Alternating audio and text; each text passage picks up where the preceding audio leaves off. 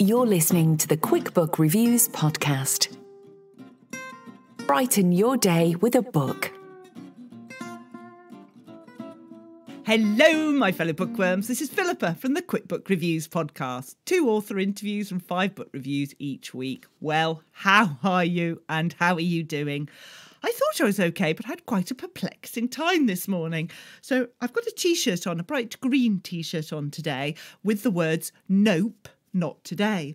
And I was walking the dog and someone came up to me and said, "Oh, it's so nice to see something so positive. Thank you for such a lovely message on your T-shirt." And I thought, are they taking the mick? And no, they were being serious. Anyway, it transpired that they thought my T-shirt said hope. And they hadn't seen the "not today" bit underneath. And I had to break it to them that it didn't say hope, it said nope. So I'm afraid I, crushed their dreams. But anyway, we've got a lot to talk to you about. What have we got coming up? We've got an interview with the wonderful Mike Gayle, whose latest book is The Museum of Ordinary People. Then Helen Monks Takhar is answering 5 questions in 5 minutes about her book, Such a Good Mother. I'm also reviewing The Paper Palace by Miranda Cowley-Heller, The Last House on Needless Street by Catriona Ward, and How to Kidnap the Rich by Rahul Rana. Now, of these 5 books, one I didn't take to. One, there was a journey, shall we say, and the other 3 absolutely consumed, loved, inhaled, all of the above in bold italics. Great. So let's get on with the first interview. And this, as I say, is with Mike Gayle. Let me tell you about this book, The Museum of Ordinary People. Still reeling from the sudden death of her mother, Jess is about to do the hardest thing she's ever done, empty her childhood home so that it can be sold. But when in the process, Jess stumbles across the mysterious Alex. Together they become custodians of a strange archive of letters, photographs, curios and collections known as the Museum of Ordinary People. As they begin to delve into the history of the objects in their care, Alex and Jess not only unravel heartbreaking stories that span generations and continents, but also unearth long-buried secrets that lie much closer to home. And let's do the first sentence. This is the prologue. Do I do the prologue? Oh, I know you have me every time saying, do I do the prologue or not? I'm doing the prologue. On the morning of my final day at Mum's, I awoke suddenly to the sound of footsteps coming along the hallway. For a split second, I imagined that it was Mum and the past few weeks had been just a terrible dream. But then I heard the sound of boyish laughter and remembered how thin the walls in these terraces were and realised that it was the young kids of the family next door. Before we talk to Mike, let me say I enjoyed this book so much. It really moved me. I thought it was, thought-provoking. I use that phrase too much. But it was gentle in some ways and yet really sort of gripping and gutsy in others, and you're getting cross with characters and you're loving characters. So it's just a book that consumes you. I thought it was excellent. And let's talk to Mike Gayle now. Well, it is my absolute pleasure to welcome Mike Gayle, whose latest wonderful book is The Museum of Ordinary People. Welcome to the QuickBook Reviews podcast. Thank you so much for having me on. I'm really can't wait to get started. Thank you. Obviously, it's a story about stories. I just love the way it unravelled all these different people's stories. What gave you the idea for this book? I've got a friend of mine. He runs he's got a vintage shop, essentially. And we were talking one day. And so he's always, looking at things that people are being thrown out. And he was walking past a house and it was quite clearly being cleared.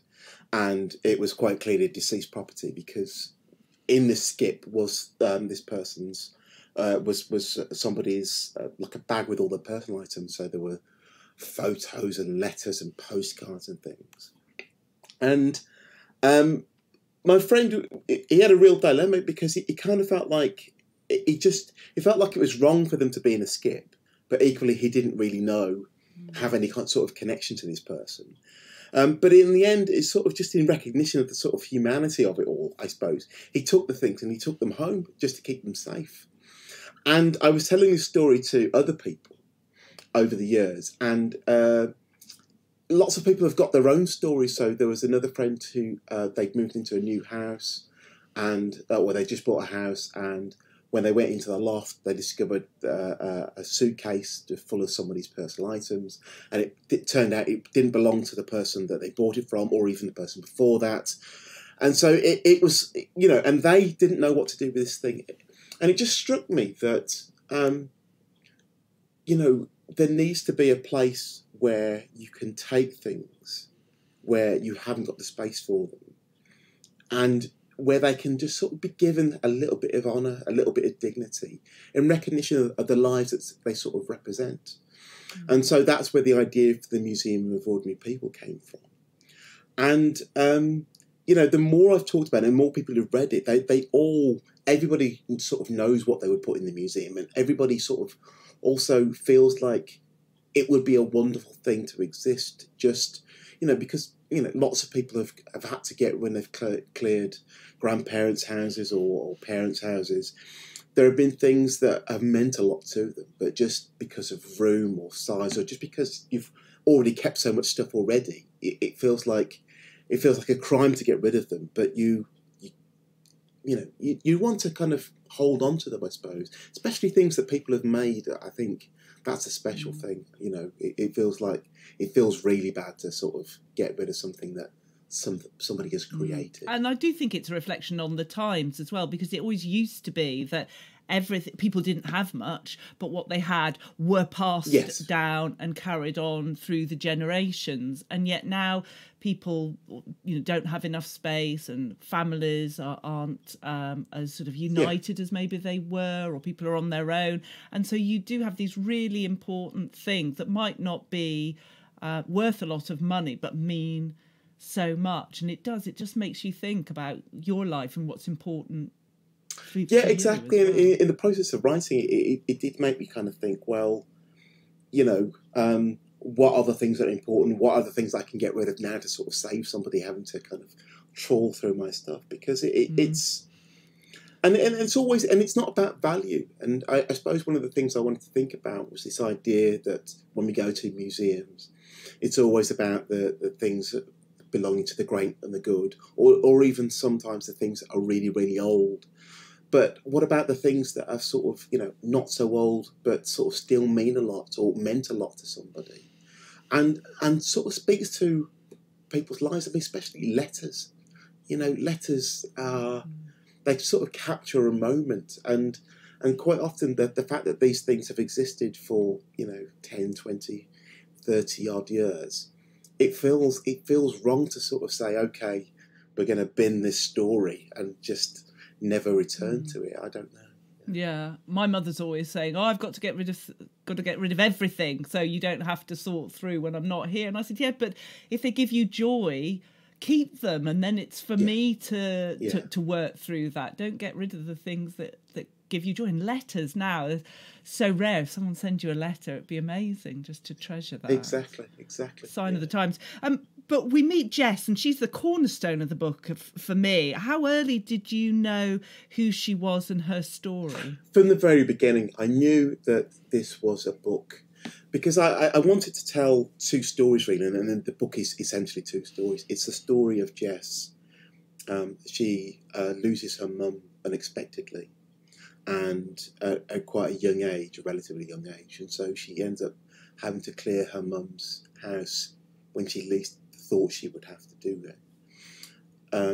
And so there's a timeline within the story where she spends a week clearing her mum's house and going through everything that emotionally that's going on, and she does it alone. But then the kind of main body of the story takes place a year later, with her she's kept hold of some small things and things that she knows she wants to keep, but there's a larger item that she wants to keep, which is a set of encyclopedias which sort of represent her mum's hopes and dreams for her. And so I kind of knew that she was the heart of the book. I knew that she was it's her. It was going to be the story of her working through her grief, but also finding a way in the kind of short term, in the immediate loss of her mum, but also working through her grief a year later, but finding a really positive outlet through it in the form of the Museum of Ordinary People. And your books are so thought-provoking. does it help you work through your own things when you're writing, or actually does it sort of add to your emotional burden, if that's the right way of saying it? I think it does. I think I like, you've used the phrase that they make you think, and I love that. I love making me think while I'm writing, and I think there's an element of anticipation, I suppose, when your parents are getting older, and you've seen friends go through similar sorts of things. There is an element of thinking, well, what might that be like, and how might I respond in that, or how might one of my characters respond to that? So there's definitely an element of I suppose being prepared to look into something that is going to kind of come your way at some point, and trying to do it without being clouded by the memory of your own experience. I mean, I think there is a place for your own experience, but I think in terms of communicating things to readers, I think as a writer you get to kind of think through the character, and so you feel through the character. And so I was able to kind of put myself in a situation, but it wasn't me, it was Jess, and working through how it might feel, what you might see and do and be thinking about. And are you able to turn those characters off in your head when you've finished the book, or do they linger in your mind? I do. I think I always feel like I'm a caretaker for them for a certain period of time. And so when we first meet each other, it's it's a little bit awkward. We don't really know each other. There's a process of sort of getting to know each other, and then by the time you get to the middle, you feel like you've been friends since forever. And then I think as you when you get to the end, I feel like you're waving goodbye, but you're waving goodbye having brought them to a better place. And so I don't feel like I'm hanging on to them, because I feel like my job was to kind of get them through the difficult part of their life, and for them to move on to something bigger and better. I love that, a temporary caretaker for them. That's it, yes. Yeah, that's a great thing. I do hear from some authors saying that they get besieged by family members and friends saying, "Oh, I've got a great idea for a book for you. I've heard this and I've heard that." And I just wonder, do you get a lot of those because of what you write about?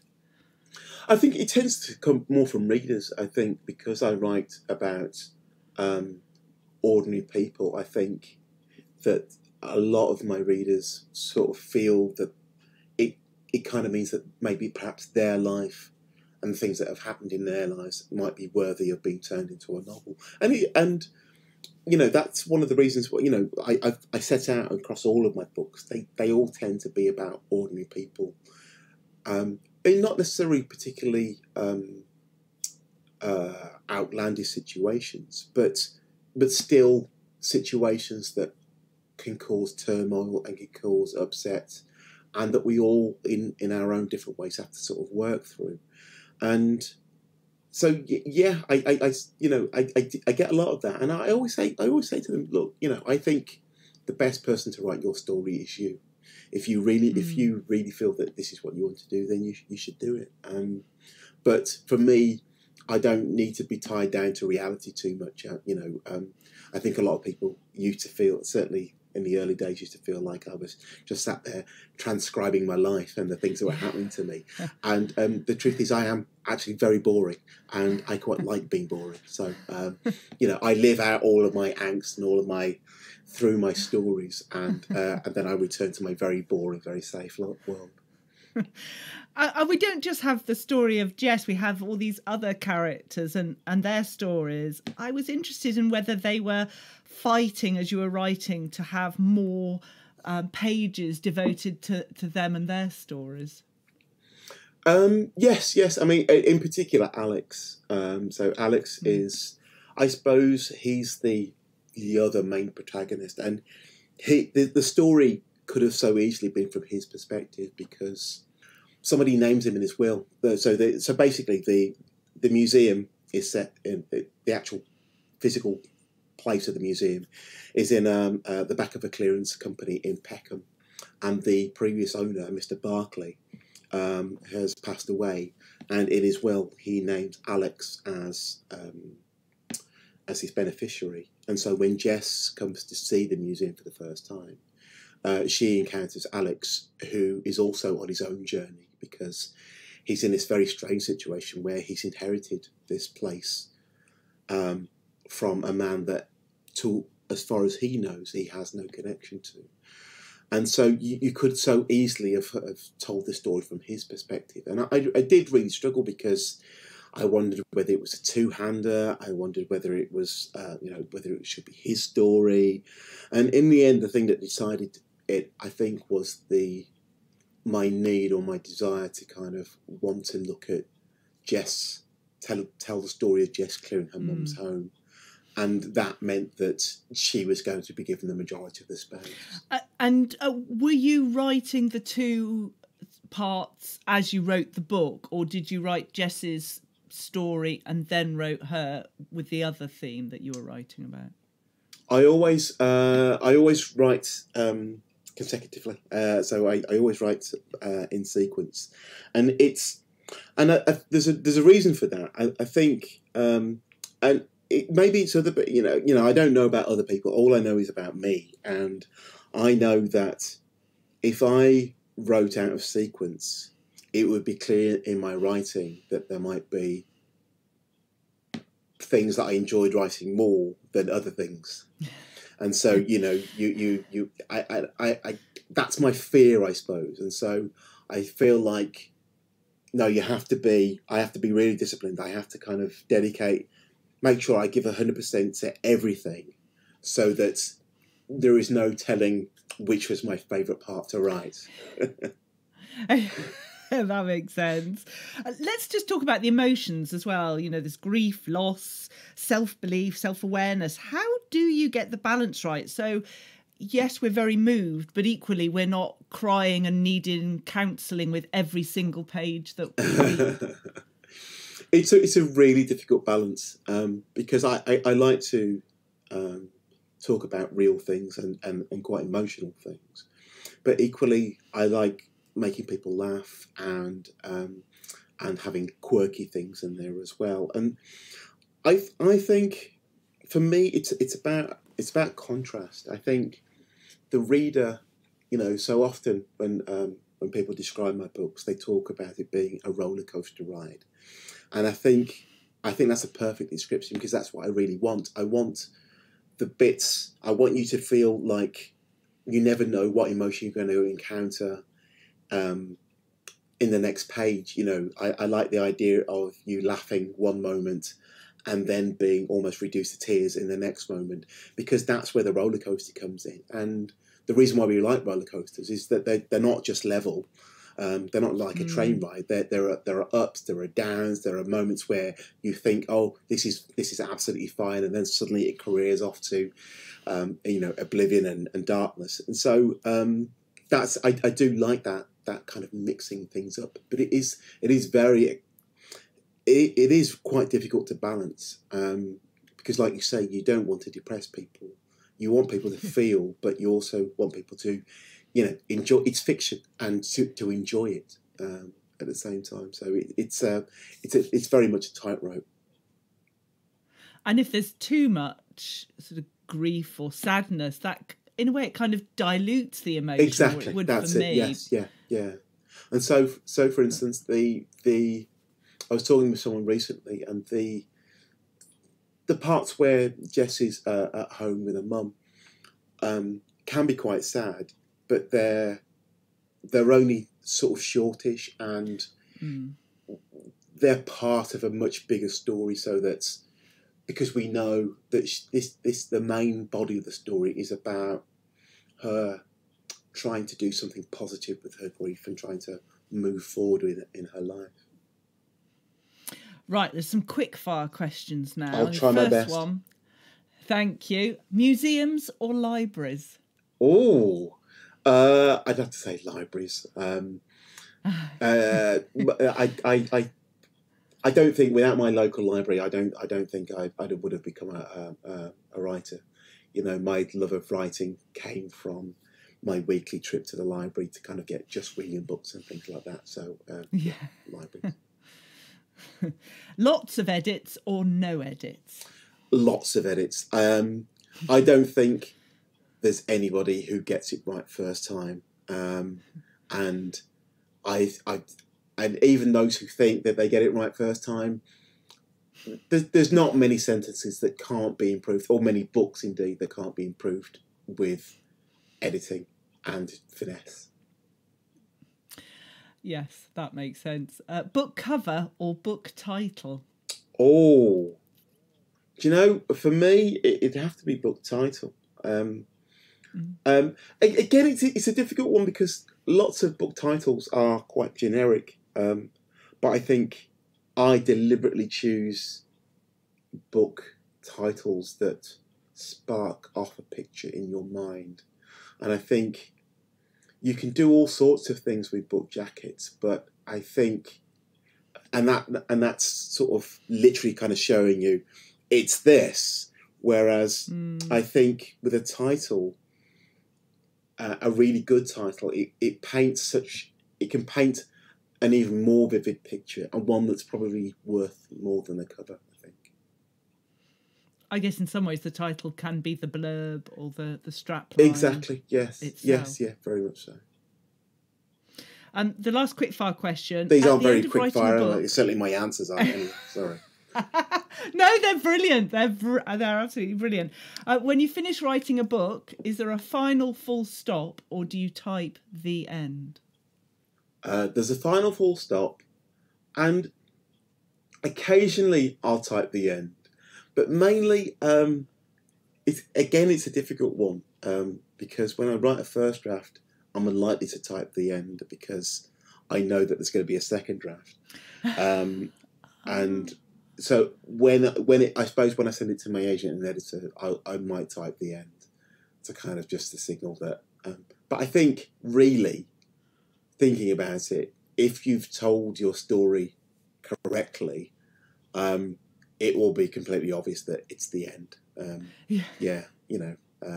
Although it can be quite hard to tell with some books. Certainly, a lot of thrillers. There's always a last page twist of some description. 1 year later, who knows when the end is? And all of that.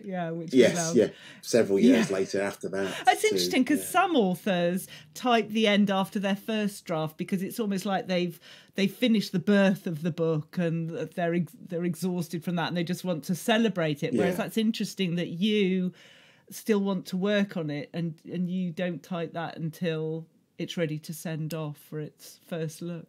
Yeah, I know that there's more work to come, so it's nice to get to the end, and I feel it, but typing it would just... I would know that was sort of dishonest because, there's more work to come, Michael. You have such a strong reputation as an author and so well known. Is that a burden sometimes? It's difficult, and I completely get it. I think readers come to books with expectations, and you kind of want to meet those expectations, but at the same time, you kind of want to thwart them because if you're always meeting their expectations, then they're going to get bored pretty fast. It can be quite difficult. There's nothing quite like being a debut author because you have this opportunity. You're an unknown quantity. And so nobody can use your reputation against you almost. And so they enjoy the book for what it is. And I think sometimes it would be nice if readers could come to books without expectations. I think that would be, and it's impossible because, I do it myself. But in a lot of ways, coming to books with expectations just means, especially a particular author, so if you think, oh, this author made me feel this way this time, I really want to feel that way again, you're only ever going to be compared. Yes. You're always trying to outdo yourself almost, and it's a slightly impossible task, which is... So I kind of feel like in an ideal world, you would remember that you enjoyed the author, but perhaps not why. I mean, the thing is, I mean, if you think about films, people are so unaware of screenwriters, so that you when you approach, so you might have seen several films by the same screenwriter, but you won't know that you've seen, and you'll come with very little expectation. You might come with the expectation of the actor and think, oh, I like films with that person in. You might even come with an expectation of the director, thinking, I like what they do. But you don't really have expectations of where the story's going or what type of story it is. And I suppose it would be nice for authors to kind of have that sort of freedom to, because we want to surprise you. That's our thing. But if you're going to, whenever you keep coming with, I want the same again but more, there's only one way that can end, really, ultimately. So are you sending anonymous letters to your publisher saying Mike Gayle should write a horror book or something because you'd like to try something different? No, it's not that I wanted to write something different. I when I come to write a story, I am not thinking about the previous book or the one before that, but I know that readers are, and it'd just be nice to kind of be taken. I suppose it's a little bit like having children. When children go to school and they've got an elder sibling, and teachers can quite often go, oh right, okay, you're another, I know your sibling, so you're exactly like that. And you kind of go, well, no, actually, I'm my own person. I'm completely different. And I suppose that's what you want for your books. You want them to be taken on their own merits, individually, and not compared. Yeah, I can yes, understand that. If you could go back to when you were writing your very first book and whisper something in your ear, what do you think? You know what? I would just say, well done, because the shocking thing about when I remember writing my first book, My Legendary Girlfriend, was I didn't know anything. I'd never written a novel before. When I read My Legendary Girlfriend now, I'm really shocked by how well written it is, how I seem to have a sense of an understanding of plot and character that just seem to be there. So I'm actually shocked by how you kind of, when you do things, when you've been, I've been doing this for over 20 years now, and when you've been doing something, you're doing it all day, every day across 20 years, you learn a lot of things, and so you would inevitably think that when you look at something you write in the early days, you'd almost want to cringe. But actually, when I read My Legendary Girlfriend, I don't feel like that. It feels like something really well written and accomplished. So I'd say well done. Yeah, well done. I think that's so lovely to look back and be proud of all your hard work, and from the very beginning. I think that's. I'm just shocked that I there are things that I understood on some sort of level, mainly I guess from reading, reading a lot of books, and just sort of not really knowing what I was doing, but sort of soaking it up. That's it, yeah, and expressing it without really knowing what it was I was expressing. Well, that's wonderful, and your book is wonderful. So, Mike Gayle, author of The Museum of Ordinary People, thank you so much for joining me today. My pleasure, thank you. And so coming up now, we've got 5 questions in 5 minutes about the book Such a Good Mother, and 3 more book reviews. Right, let's get on to this book. My goodness, it's enough to put you off school forever. And I've just dropped my note. There we go. See, I do make notes, sign of old age, make notes when reading a book. Here we go. Such a Good Mother by Helen Monks Takhar. Let me read you the blurb. Listen to this one. Rose O'Connell aspires to be the perfect mother. With a loving husband and a bright future ahead for her son Charlie, she's tantalisingly close to the life she's always dreamed of, one that's a far cry from her own troubled upbringing. Now Rose has an unexpected chance to make some influential new friends at Charlie's prestigious school. The Circle, an elite group of mothers with beauty, wealth and connections, rule the place, and every other mum would kill for an invitation. Once Rose joins, her social status starts to soar. But what is each woman hiding beneath her perfect exterior? Why did one of their previous members take their own life? And why have they singled out unassuming Rose to take her place? Let's do the first sentence of this. Her body has barely begun to cool. She awaits discovery on the playground's tarmac, hidden behind the wide metal gate that leads into the Wolf Academy, where Ginny Kirkbride is currently punching the wrong sequence of digits into the entrance's keypad. I really enjoyed this. In the end of the book, in the sort of acknowledgements, Helen talks about how she deleted 150,000 words when writing this book. Can you imagine? It's a book that draws you in. I was definitely shouting at Rose and her decisions and the impact on her child, and yet you're still drawn in. And it did make me think about fitting in at the school gate and parents and, all sorts of things. So let's go to Helen now.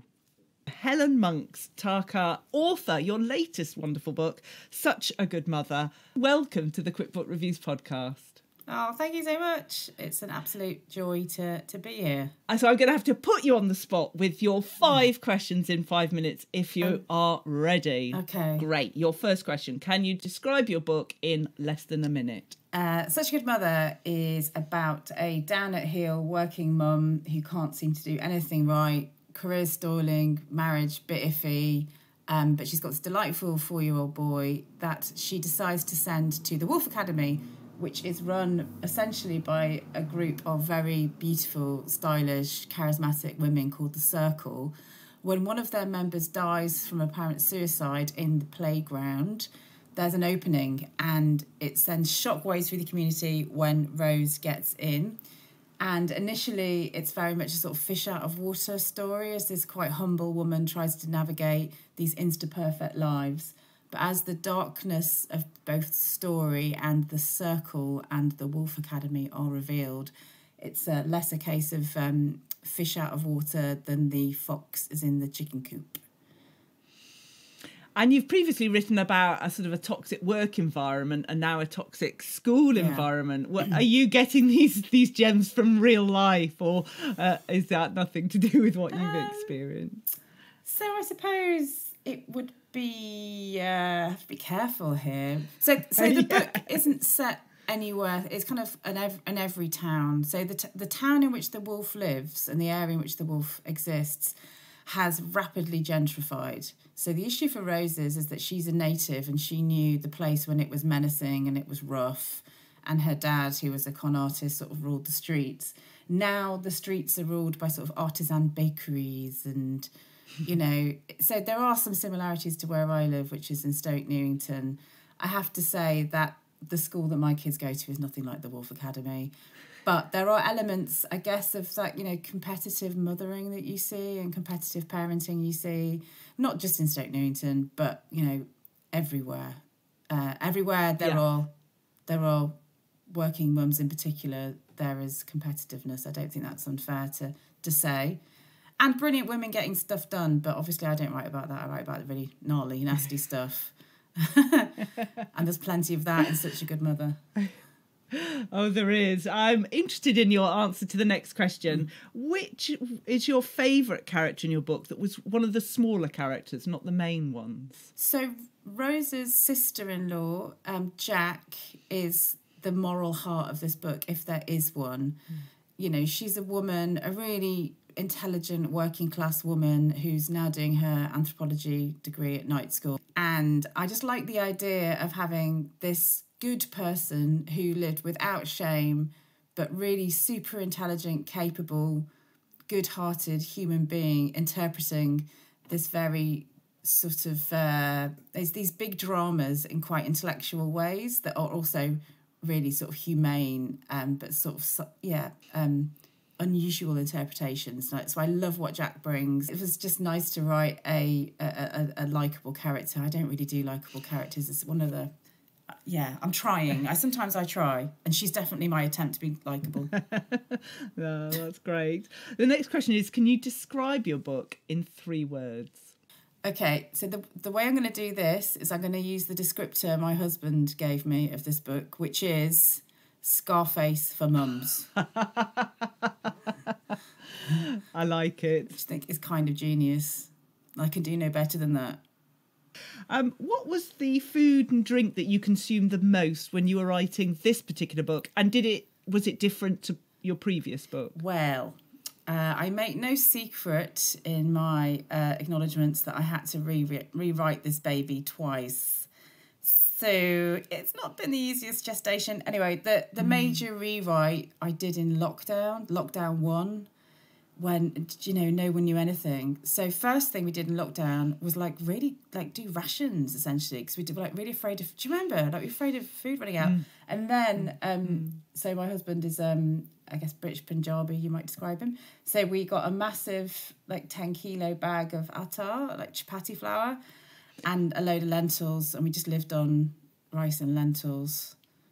And obviously cracked open the beer every time the press conference came on, because what else could you do? So that was the foods of the major rewrite. Yeah, I went through this phase when I would buy tins, even if they sounded like the most disgusting food possible. Cream of mackerel soup. I'll have that. It's yes, there. Exactly. Meatballs in brine. Definitely. You're in. I'm waiting for a harvest festival where I can sort of give those things. Re-gifting to the world. Meatballs in brine. Yes. Your last question. What's been the best moment so far in your book writing career? Do you know what? I've just got to meet so many cool women.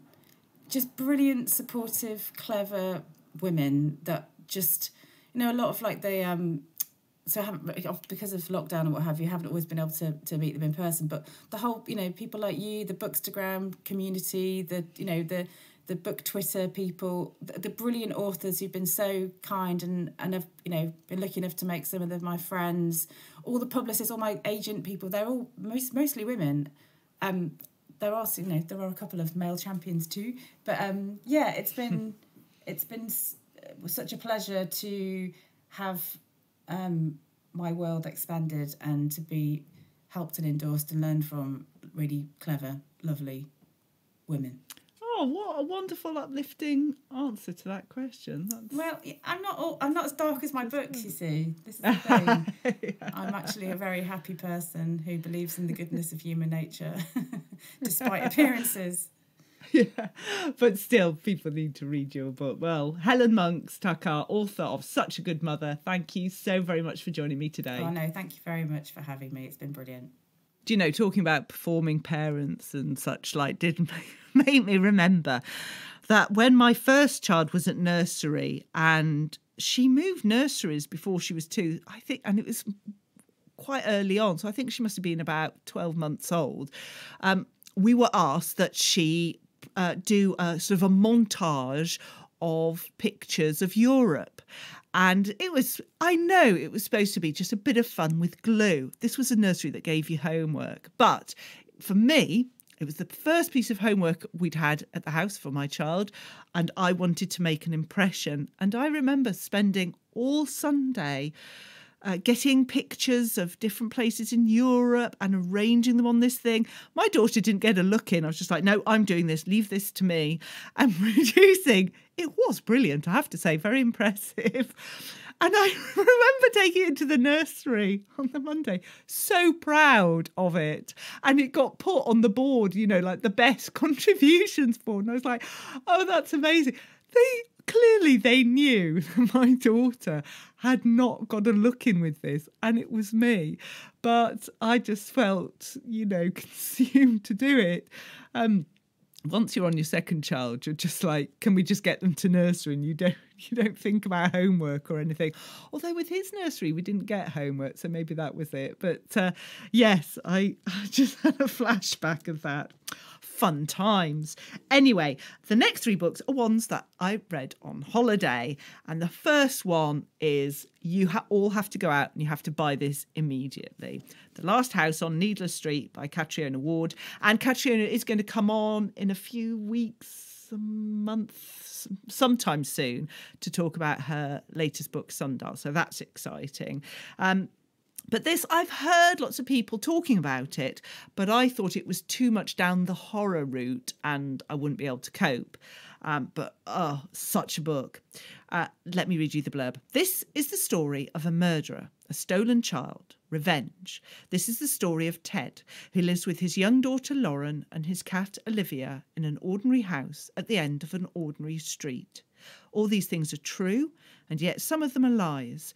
An unspeakable secret binds the family together, and when a new neighbour moves in next door, the truth may destroy them all, because there's something buried in the dark forest at the end of Needless Street, but it's not what you think. This is the sort of book that, having read it, you sit there just like, oh my goodness, and you wish you could delete from your memory and go back and start again. Yes, there are some uncomfortable things in it, but it is a book to read. It's just blows your mind. It's incredible. Shall I just do the first sentence? Ted Bannerman. Today is the anniversary of a little girl with popsicle. It happened by the lake 11 years ago. She was there and then she wasn't. So it's already a bad day when I discover that there is a murderer among us. I don't want to say any more. I don't need to say any more. It's a powerful, punchy, sensational read. It's one that I will be telling everyone to get. If you haven't read it, get it, read it. Very good. There we go. The next one, The Paper Palace by Miranda Cowley Heller. Okay, let's do the blurb first, but I've got a lot to say on this. Here we go. On a perfect August morning, Elle Bishop heads out for a swim in the pond below the Paper Palace, her family's holiday home in Cape Cod. As she dives beneath the water, she relives the passionate encounter she had the night before, against the side of the house that knows all her darkest secrets, while her husband and mother chatted to their guests inside. So begins a story that unfolds over 24 hours and 50 years, as Elle's shocking betrayal leads her to a decision that will change her life forever. Right, let's do the first sentence of this book. Things come from nowhere.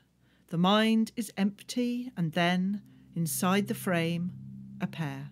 Perfect, green, the stem atilt, a single leaf. It sits in a white ironstone bowl nestled amongst the limes, in the centre of a weathered picnic table on an old screen porch, at the edge of a pond, deep in the woods, beside the sea.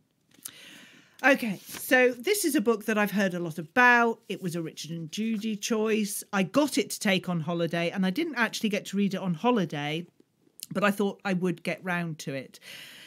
I had seen that some people were raving about this book and some people were uncertain, and uncertain is an understatement. And in our Quick Book Reviews Facebook group, the response was not good about it, that people were put off, that they didn't enjoy it, that they stopped reading it partway through, that it was made some very uncomfortable subjects. So it did put me off, but I thought, well, it was on my pile to read on holiday, or when I got back, I'm going to read it. And I think that helped. I also think the issue is the cover and the blurb, because the cover, there's this house in the background, a lake, a boat. You've got the Sunday Times quoting it, saying it's earthy, intoxicating, shimmering. Marianne Keyes says, glorious and gorgeous. Reese Witherspoon says, I was totally immersed. It makes it appear that it is heartwarming. Yes, a story and maybe some sad things along the way, but it's just an experience, an expedition of somebody's story. Oh, let me tell you, this book has all sorts of abuse in it. It's sadistic, it's cold, it's bitter, it's sad. But taking all that into account, and if the blurbs had been different, if the cover had been different, you know, if it had been somebody curled up under a table on the cover, then I think people would enjoy it more because the right sort of person would have picked it up.